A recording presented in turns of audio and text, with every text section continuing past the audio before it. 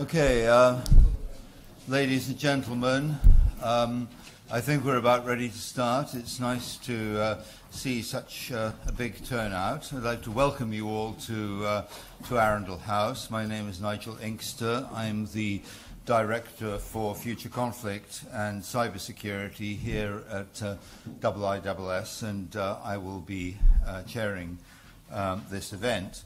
As I think all of you are all too well aware, the issue of the South China Sea has achieved significant salience in recent years. A lot has been written about it, including by scholars in IISS.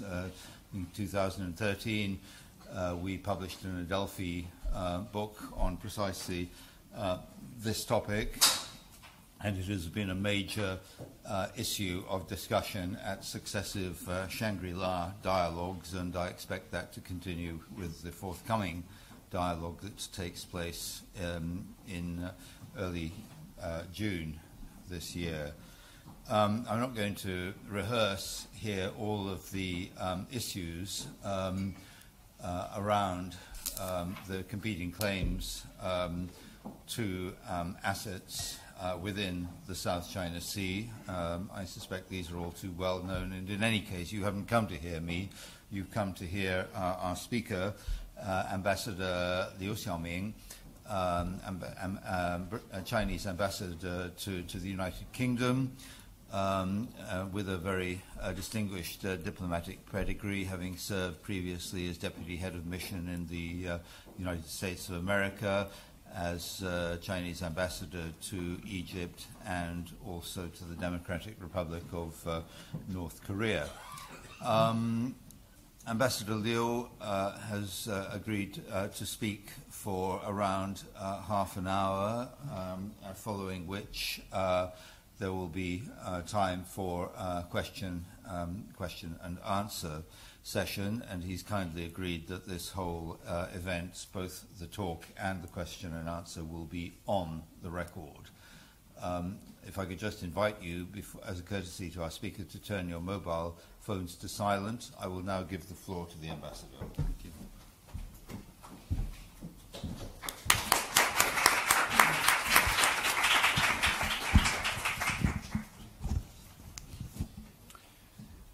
Thank you very much, Nigel, for that kind introduction. It is truly delighted to be back at the International Institute for Strategic Studies after 3 years.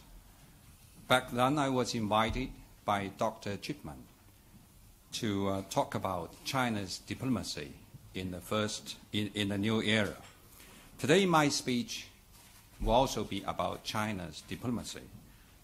But this time I will focus on one issue, the South China Sea.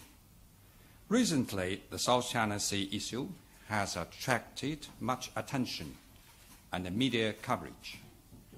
However, the articles and reporting show that the truth and the facts behind the issue remain unclear to most people. Misunderstandings still exist. So I've chosen to speak about this issue at IISS, a prestigious institution that focuses on international security. I will expound on China's position and policy, and then take questions from you. I hope our interaction today will help you to gain more comprehensive understanding of this complicated and difficult issue. In order to be objective, impartial, and rational on the issue of South China Sea, one must get to the root of the issue and put it in perspective. So I would like to begin with the history of China and the South China Sea. The island and reefs in South China Sea have long been Chinese territory since ancient times. I emphasize ancient times to highlight the historical facts that put South China Sea firmly on the map of China. To elaborate on this, let me share with you the 4 firsts.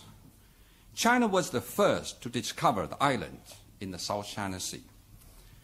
Some of the countries attempt to claim some of the islands on the ground of prior perception. They try to get away with their illegal occupation by referring the Nansha Island as a terra nullius. In fact, as early as 200 BC, during China's Han Dynasty, the Chinese had large-scale and frequent seafaring and fishing activities in South China Sea. There's clear evidence that South China Sea was already used by China as an important shipping route since ancient times. It follows that because of frequent shipping, Chinese became the first to discover the islands in the South China Sea. Marin Samuels is known for his studies on the South China Sea.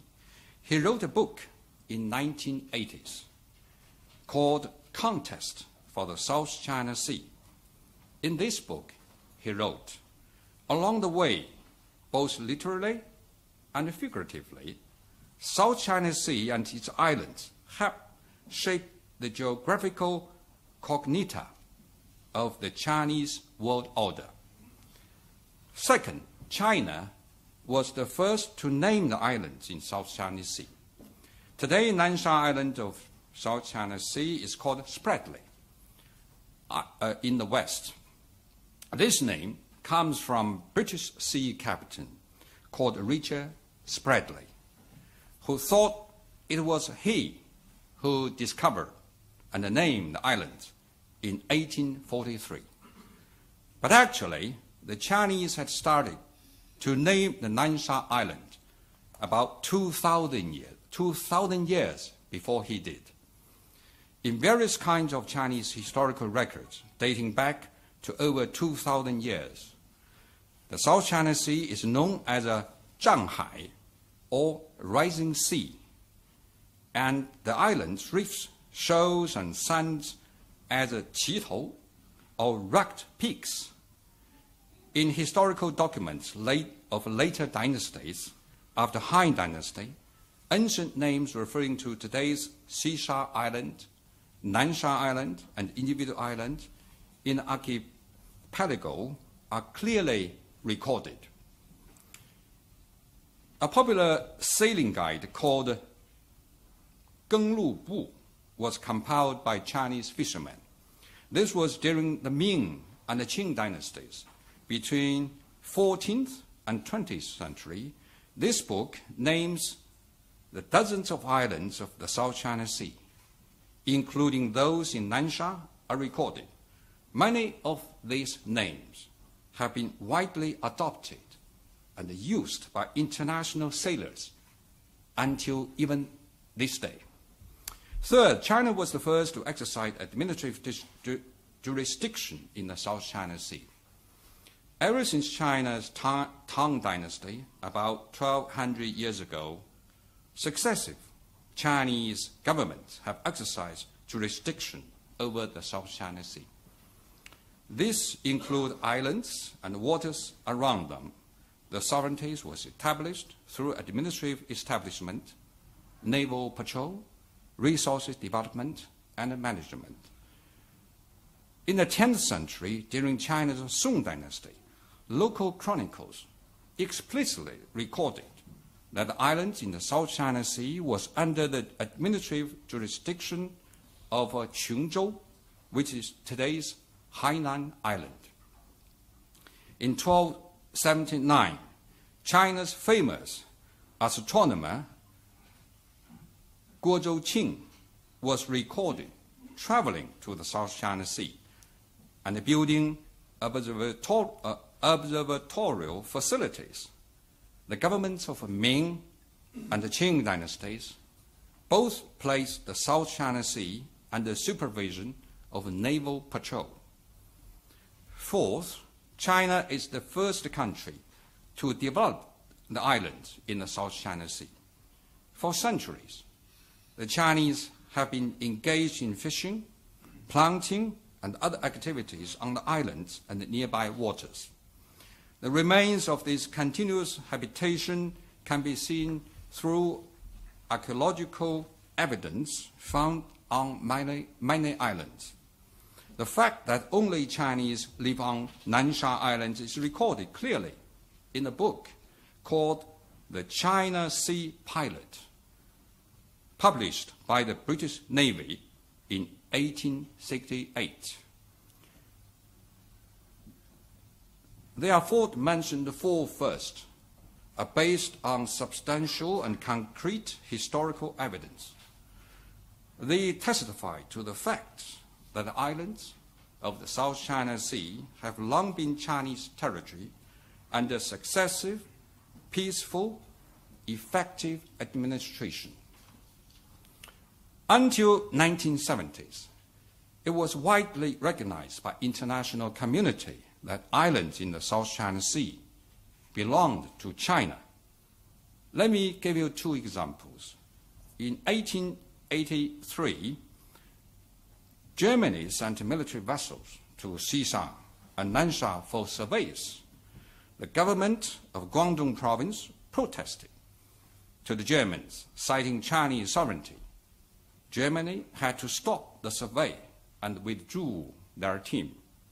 In 1958, the Chinese government issued a declaration on territorial waters applicable to all Chinese territory, including Xishan, Nansha, and other islands in South China Sea. The Vietnamese then Prime Minister Pham Minh Dong sent to Chinese Premier Zhou Enlai a diplomatic note which explicitly recognized that Xishan and Nansha belonged to China. I can give you more examples like this if we have time. History speaks for itself as to who owns those islands in the South China Sea. Then how did the dispute arise?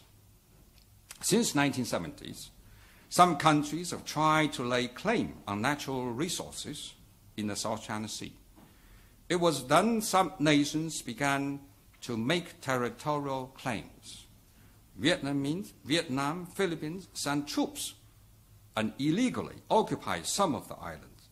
That is how disputes started. Until now, Vietnam has occupied 29 islands, Philippines 8, and Malaysia 5.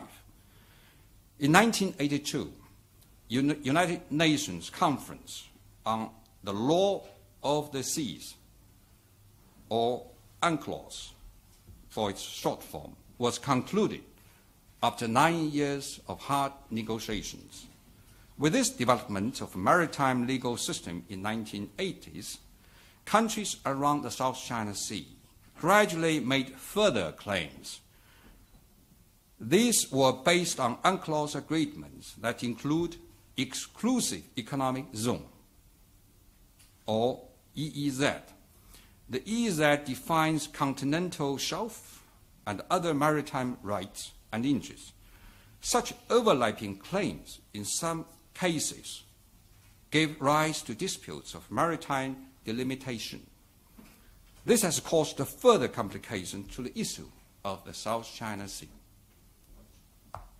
It is clear that there are two disputes at the center of the South China Sea issue.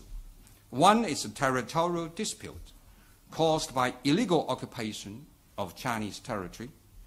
The other is a dispute over maritime delimitation caused by overlapping claims of maritime jurisdiction. These two disputes are intertwined and have made the issue highly complex. However, one thing is clear. Whichever angle one chooses to look at this issue, China has never been the troublemaker. Quite opposite. China has been a victim. Then what is China's position and policy? For a long time, China has exercised a high level of self-restraint and forbearance on this issue. we have always approached the dispute in a constructive and responsible manner. If China had not maintained self-restraint, the South China Sea would not have been what it is today. I would like to summarize China's position as 5 commitments.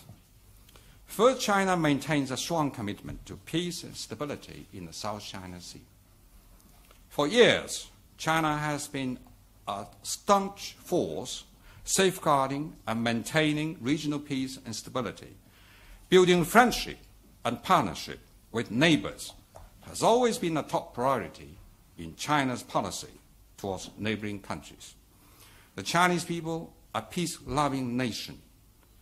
Moreover, China's development needs a peaceful environment, especially peaceful surrounding environment. In the past 3 decades, peace and stability has enabled China to industrialize at a speed and scale that is unprecedented in human history.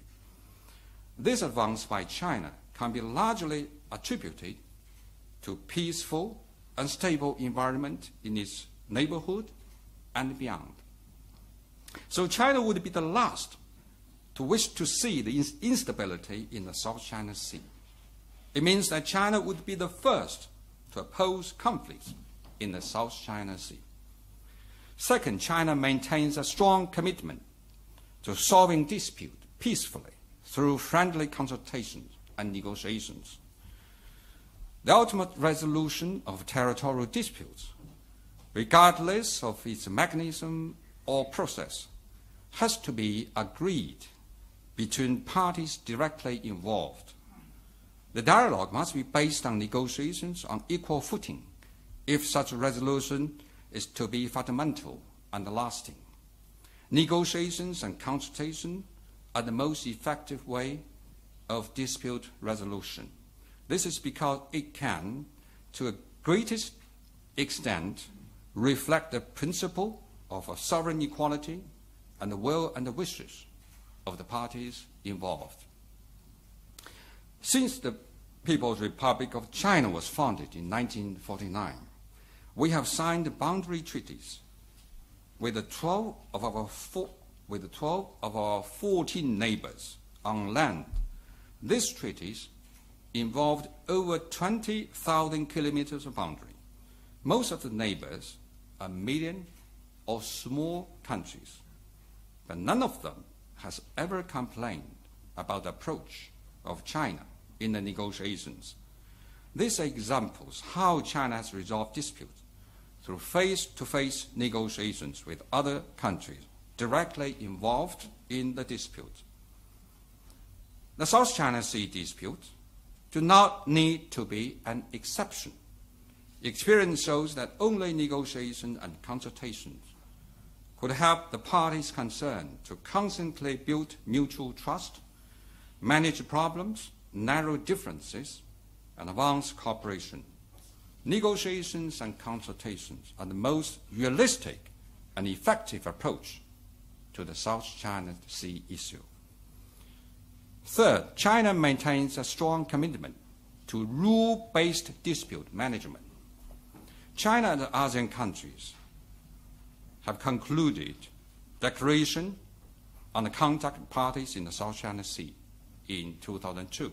And since then, China and ASEAN countries are actively implementing this declaration and now working together on making the Code of Conduct in the South China Sea, or COC. Since the start of a COC consultation, there has been much progress. China and ASEAN countries have worked actively to set up senior officials hotline platform in response to maritime emergencies and point-to-point hotline communication on search and rescue. All sides have also agreed to establish preventive measures to manage risks at the sea, which will serve as an interim measure prior to the final conclusion of the COC. What happened over the years has testified to the effectiveness of this rule-based dispute management. Fourth, China maintains a strong commitment to the freedom of navigation and overflight.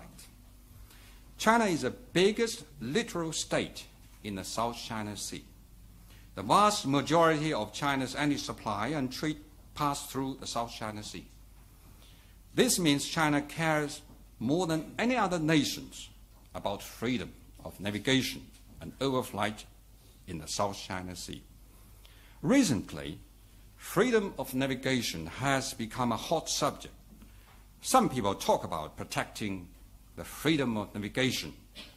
This creates a dangerous misunderstanding, as it implies that the safety and the security of ships passing the region were under immediate threat. The reality is more than 100,000 vessels pass through the South China Sea every year. None of them, none, has ever run into any problem with the freedom of navigation.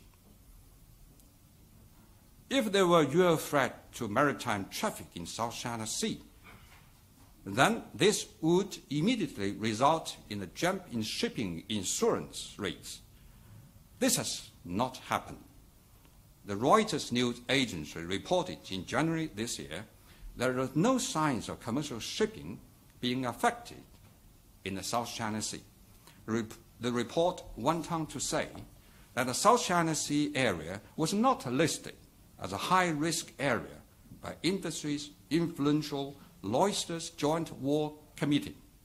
This means insurers do not charge additional premium for vessels operating in the region. Business people, particularly insurers, are the most responsive and sensitive to the risks.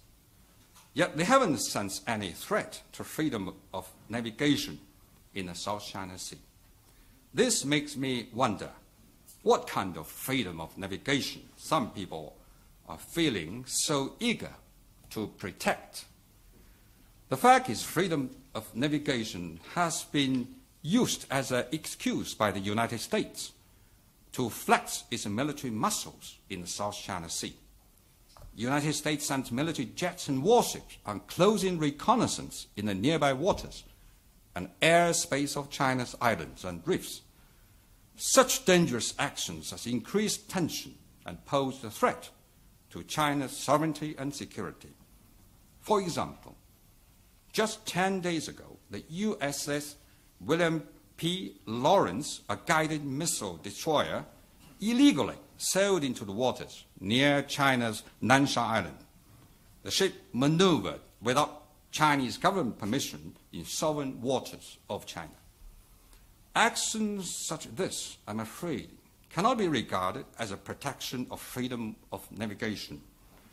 They are the manifestation of a superior military power and assertion of maritime dominance. These actions have posed the biggest threat to the real freedom of navigation and peace and stability in the South China Sea. To those who claim that they care about freedom, navigation, and overflight, I hope they will act in strict accordance with international law and respect the sovereignty and the security of the coastal states. The actions of the United States should be judged at all times by its approach to international law. If the United States had a serious commitment to maritime law, it would have signed the UNCLOS. China has signed UNCLOS along with most other member countries.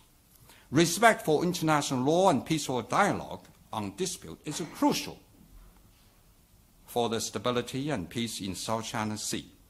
Military provocation and intimidation in the name of freedom of navigation is highly dangerous. Such actions directly undermine regional peace and stability. Turning to my next commitment point, that's the last point, China maintains strong commitment to win-win cooperation. China values friendly and cooperative relationship with its neighbors.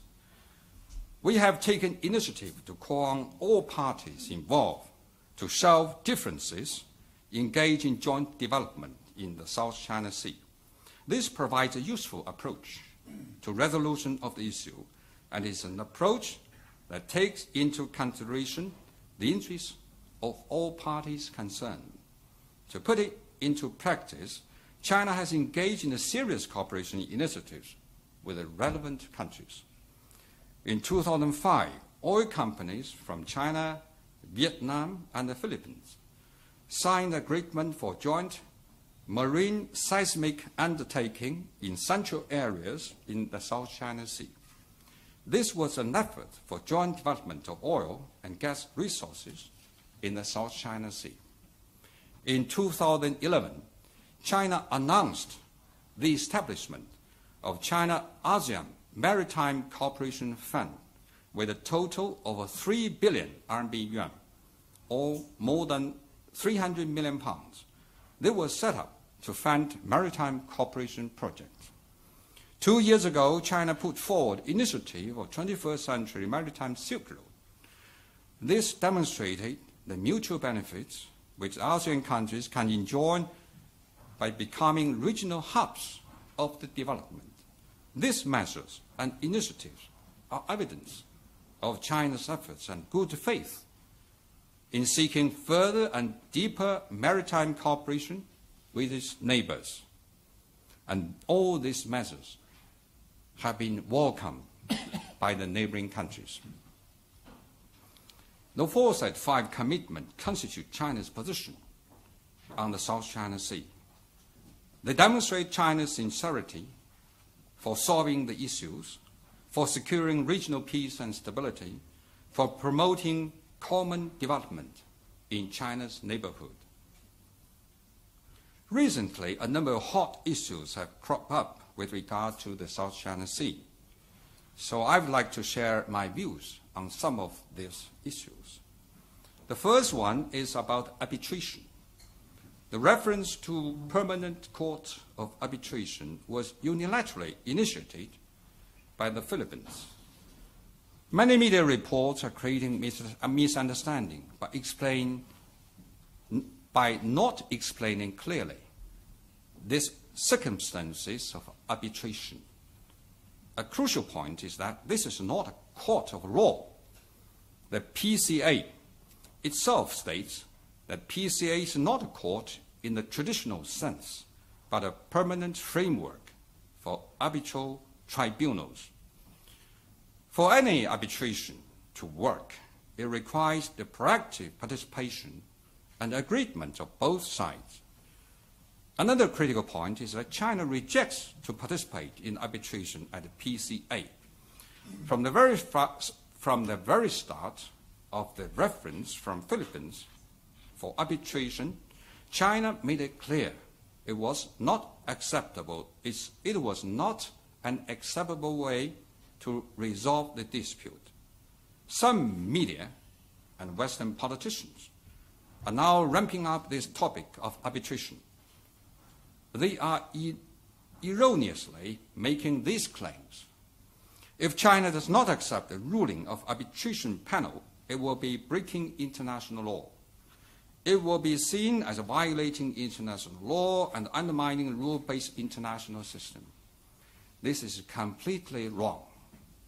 China's rejection of arbitration and non-participation in arbitral process is an act of exercising its legitimate rights, empowered by international law. In contrast, it is the Philippines who is challenging the legal and moral bottom line of international community, because arbitration is totally unreasonable, unfair, and illegal. I call it arbitration is unreasonable. It is not reasonable because the Philippines went against its commitment to China and other ASEAN countries. Let me briefly summarize the logic of this point. China and the Philippines reached a number of bilateral agreements long ago on resolving disputes through bilateral negotiations. In the declaration of conduct reached between China and the Philippines and other ASEAN countries, it is clearly stipulated the parties concerned undertake to resolve their territorial and judicial dispute by peaceful means. In 2011, Philippines issued a joint statement with China to reaffirm its commitment to negotiations and consultations. However, 1 year later, it suddenly went back on its clear written commitment without notifying China or even asking consent from China. The Philippines initiated arbitration against China unilaterally. Pacta sunt servanda. In English, it means promise must be kept. It's a basic rule in international relations. This is the bottom line of morality that every country must strictly observe. To put it simply, the Philippines has reneged on its word and deeds. Another point is that arbitration is unfair. It's unfair because the islands in arbitration case are the sovereignty property of China since ancient times. What the Philippines is doing is robbing its neighbor, then asking the court to rule in his favor over the ownership of the booty. No one in the world should find this reasonable. Here in Britain, there's always an emphasis on rule-based international system. But if rules can be abused, as they are in the Philippine arbitration, what should we expect from such rules and order? An arbitration is illegal for 3 apparent reasons. First, UNCLOS stimulates that state parties have the right to settle dispute by any peaceful means of their own choice. The aforementioned arbitration was unilaterally forced ahead by Philippines, who did not seek consent from China. This violates China's legitimate right under international law. Second, UNCLOS also states if state parties have agreed to seek settlement of the dispute by peaceful means of their own choice, the arbitration procedures apply only when no settlement has been reached by recourse to such means.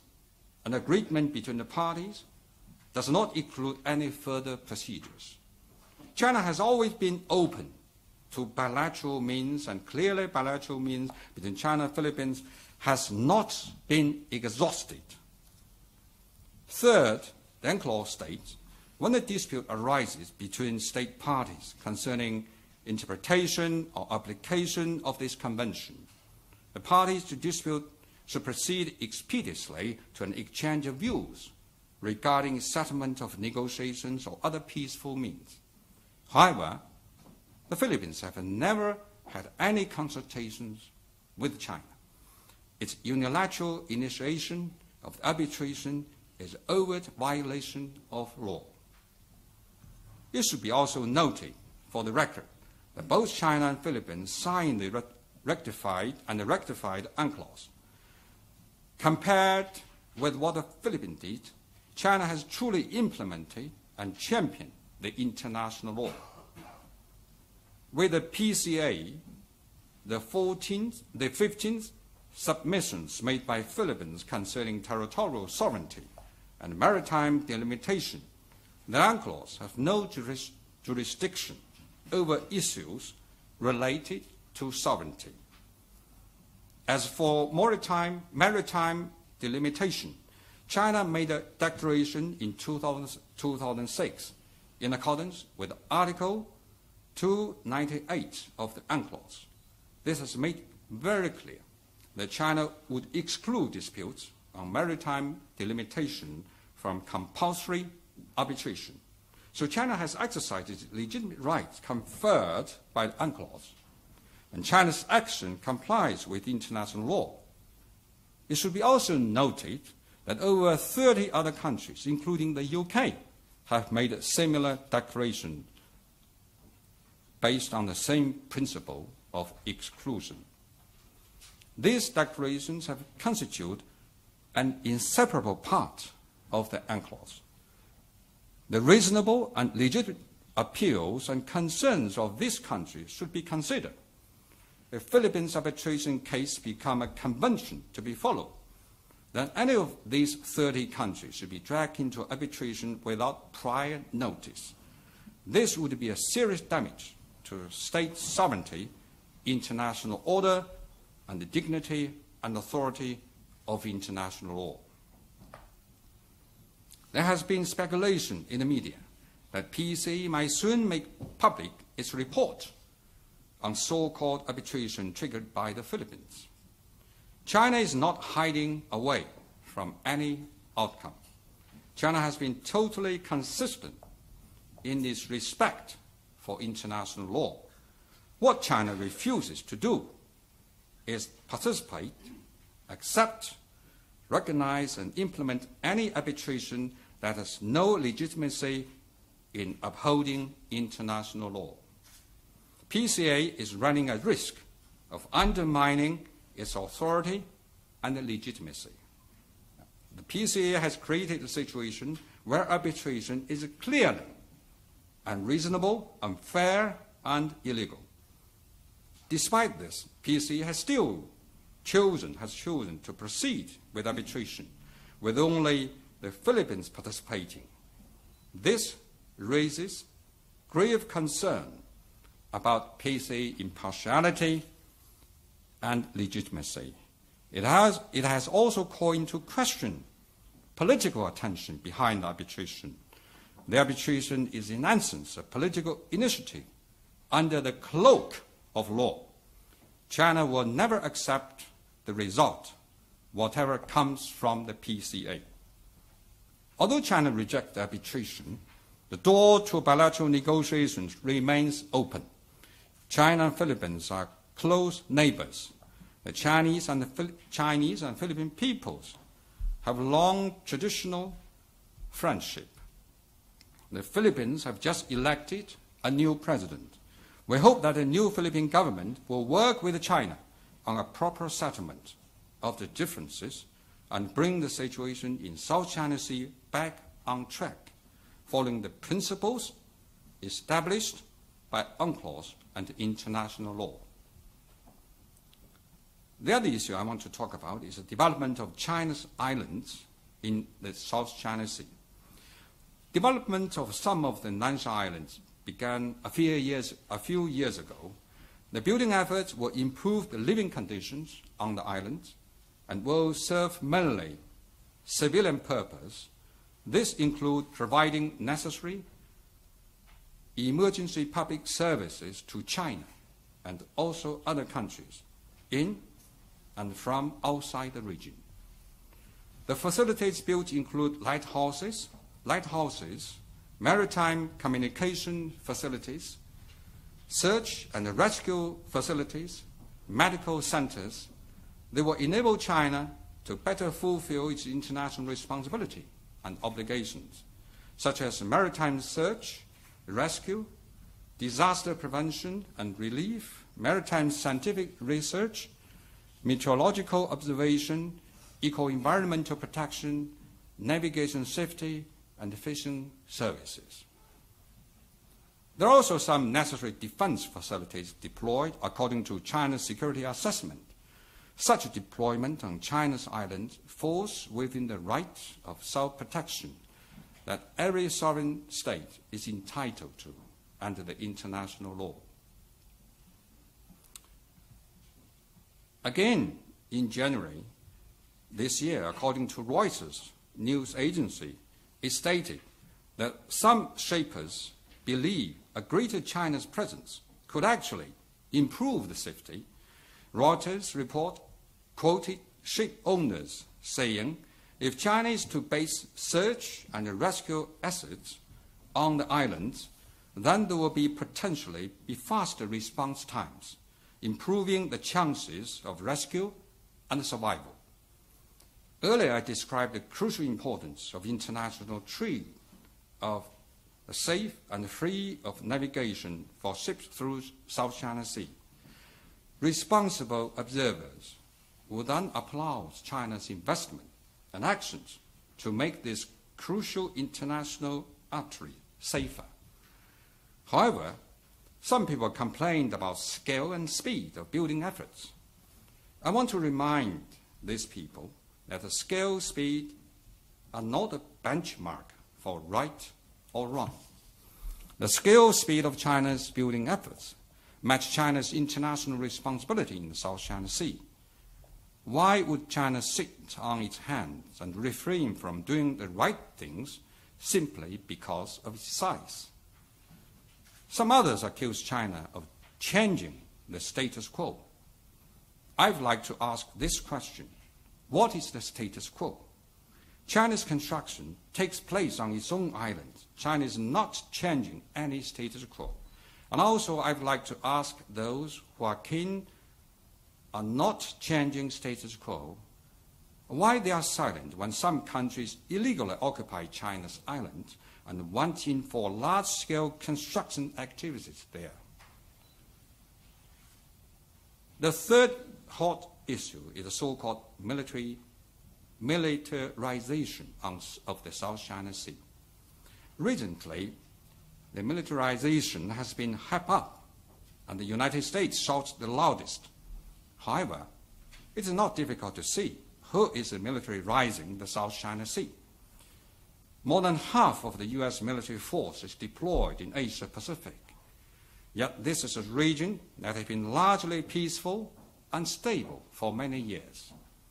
In addition to this huge military force, the United States, together with its allies in the region, frequently flexes its military muscles. This is shown with the conduct of highly targeted military drills. Then there are military jets and warships on closing reconnaissance in nearby waters and airspace of China's islands and reefs.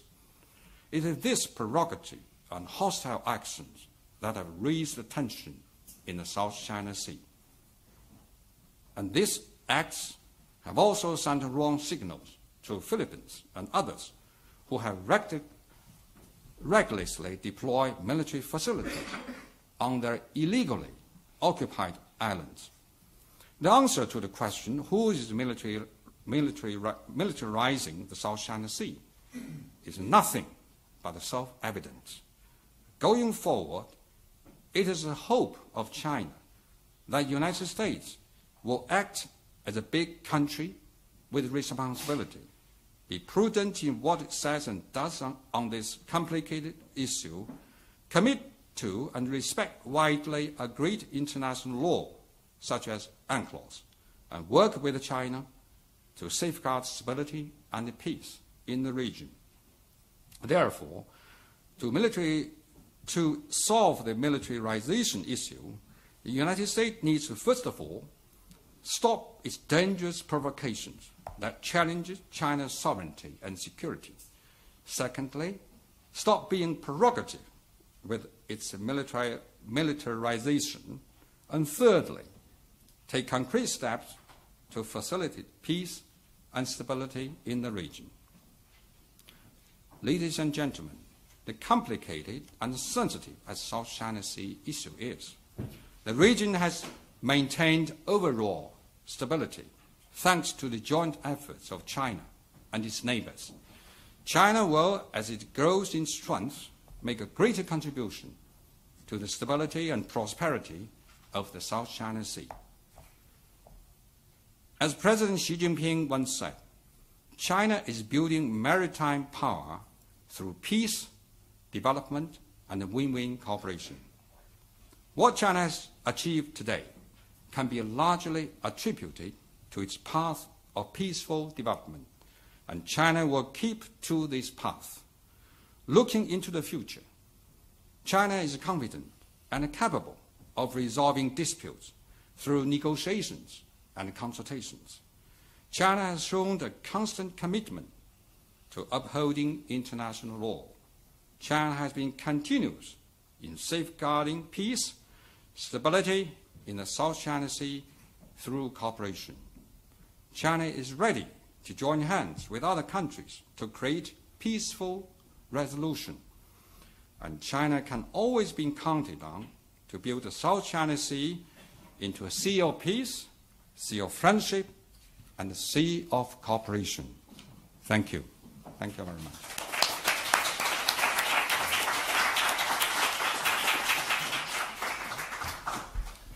Ambassador, thank you very much for that very detailed presentation. We now have some 15 minutes for questions and answers. I would ask you, please, when I catch your eye, to tell us who you are. If you think I should recognize you, but please don't be offended. All I will be able to see is actually a hand. So we'll start in the gentleman in the front row here, please. Should I answer? No, if you're content to okay. Yeah. Okay. Thank you, Nigel. John Ellison, I'm a member of the IISS. Sir, I wonder if you could just clarify one point. You said that the United States warships transiting near the islands were illegal. Is this not covered by the right of innocent passage set out in UNCLOS, which does say a warship can go through other people's territorial waters provided certain conditions are maintained? I think the United States abused this so-called innocent passage. They did not show the respect for China's sovereignty. They did not notify China, first of all, and they didn't seek to get permission from China. So that is totally against the international practice. Okay. Gentleman in the second row there, I think. Thank you, Chair. Name is Mahmoud Ali. I'm a student of U.S.-China relations.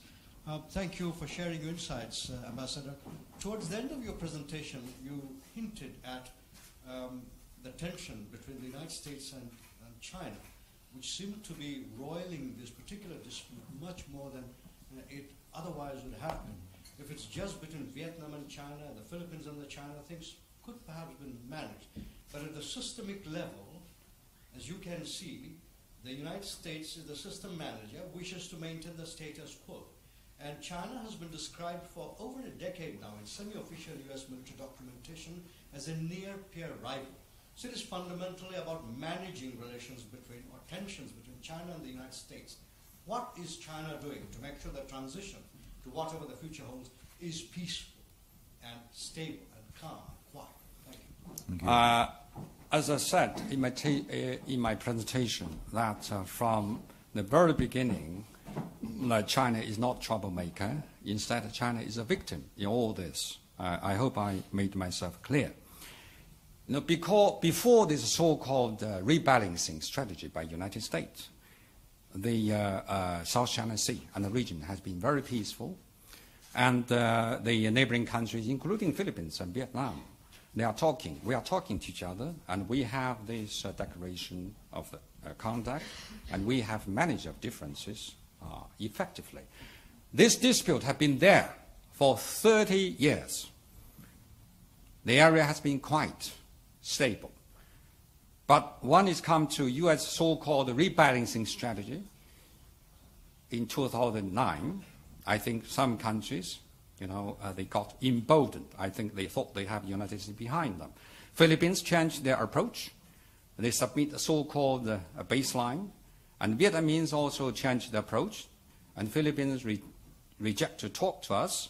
And then they unilaterally put in this so-called arbitration. There are many ways to resolve disputes. Arbitration, according to UNCLOS, is only supplementary. The main method for resolving dispute is a peaceful negotiations, consultations between member states. Yet Philippines resort to some so-called supplementary measures, which is not the main cause, and I think they thought they had the support of the United States. I think China want to have a good relations with the United States. There's no doubt about that. Half of my career has been devoted to better relations between China and the U.S. I've been posted twice in Washington.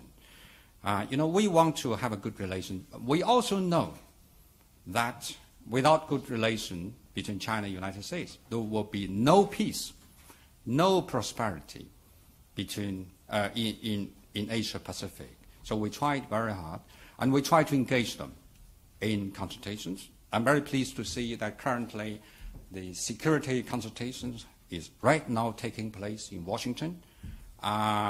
the Deputy Minister of Foreign Affairs is talking to U.S. Deputy Secretary. So we do have these channels, I think. But the important thing, Americans should change from the basic mindset to regard China as a threat.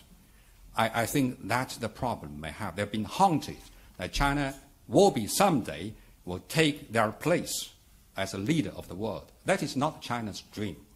China's dream to revitalize Chinese nation. We know what we are doing, and we know the tremendous challenges ahead of us.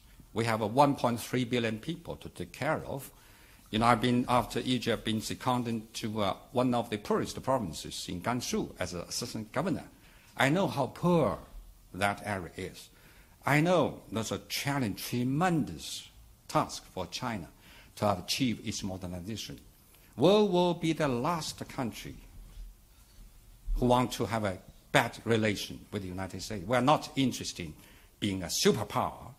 I know UK has been a superpower. When I know the superpower, you will take a lot of responsibilities. And we have enough responsibility to take care of our own people. Thank you. Okay, thank you very much. Yes, lady at the back there, please. You, madam, did you want to ask a question? No? Okay. Then, yes, coming down to the third row, please, here. Ambassador, Rima Kumari Jadeja, a member of the Institute. I would just like your thoughts on the recent incident where the Pentagon has gone on record yesterday saying that China made an unsafe intercept to Chinese J-11s, made an unsafe intercept of an EP-3 reconnaissance aircraft. In your opinion, is this U.S. antagonization?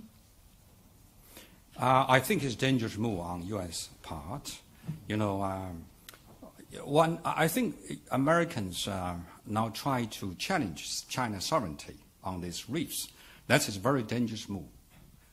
They do it on the so-called cloak of so-called freedom of navigation. We know the ocean is widely enough to have their vessels have a free passage, but they want to do this closing reconnaissance. They want to challenge China's defense. So this is a very dangerous move. But the case you mentioned, in fact, has been reputed by the Chinese spokesman of Ministry of Foreign Affairs. And in fact, the Chinese, has every reason to defend its sovereignty. And so there are some Chinese Air Force airplanes,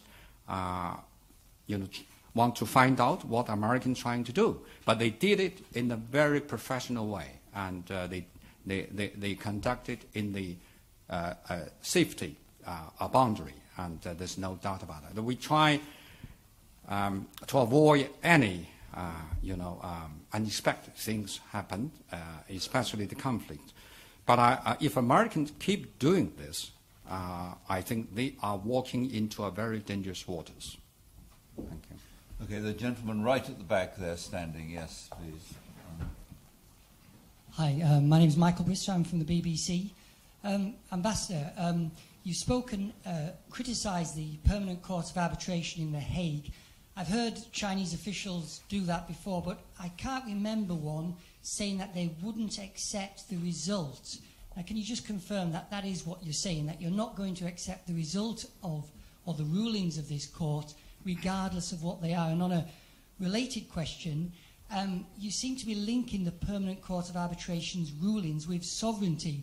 It's my understanding it's got nothing to do with sovereignty. They're merely going to rule on the status of reefs, islands, rocks, islets in the South China Sea. Now, you've already said that China has been planting and fishing on those areas for many centuries. Why is it that you reject that narrow definition of what they're looking at?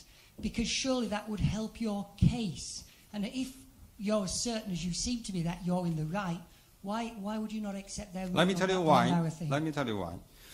To answer your first question, as I said, this tribunal, from the very start, the reference of this arbitration tribunal is illegal. So how could you expect the illegal tribunal could, result in a good case? So we have no obligation at all from the very beginning. We think the tribunal itself is a violation of UNCLOS and international law. Now comes to some differences. So when you we are not obligated at all by this arbitration because it's so I would say in a very clear-cut term, no matter what decision this arbitration is going to make, it will make no difference on China's sovereignty over these islands, and no binding at all on China, because it's illegal, unfair, and reasonable. I've already said clearly in my presentation. With regard to what the arbitration is going to make a decision on, I already gave you an example.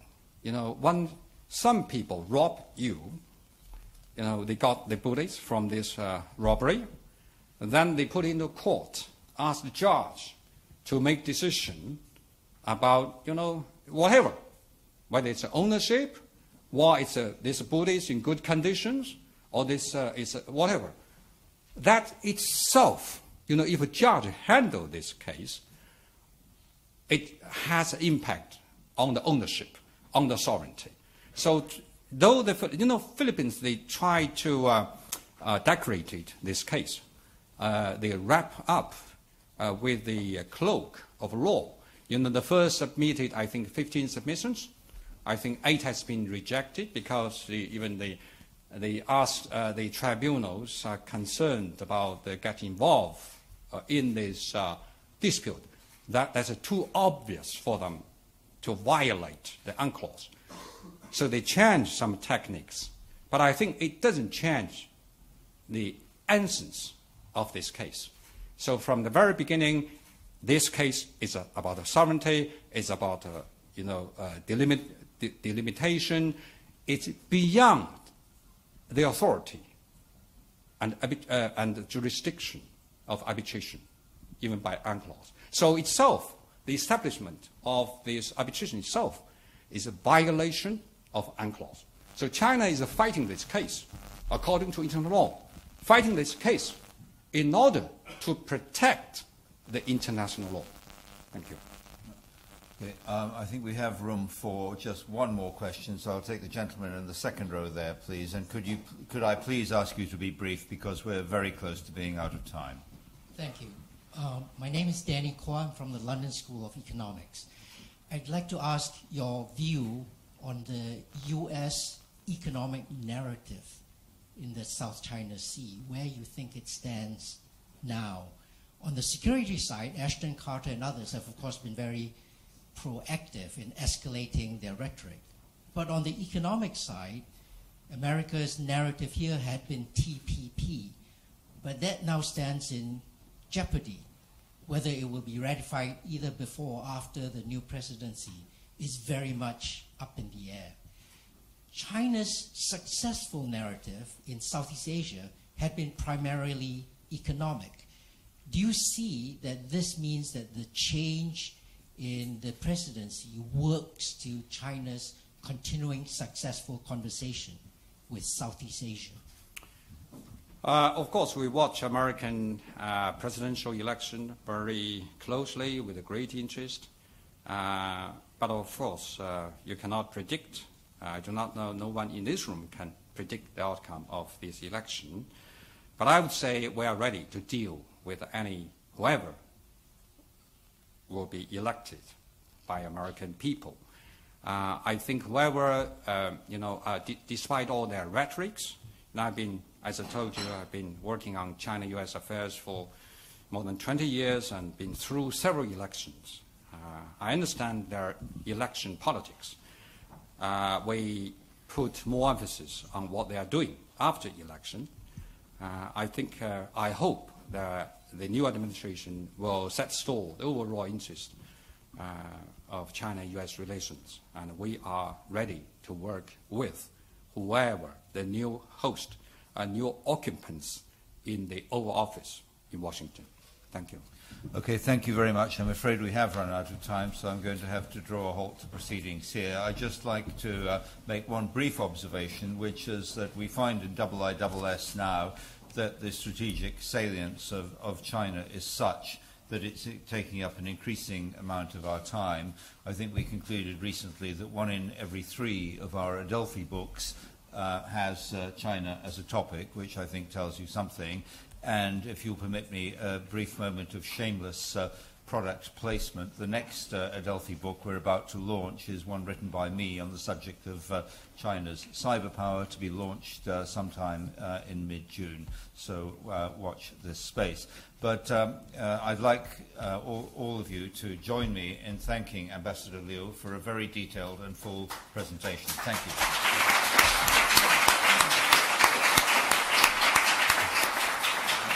Thank you very much.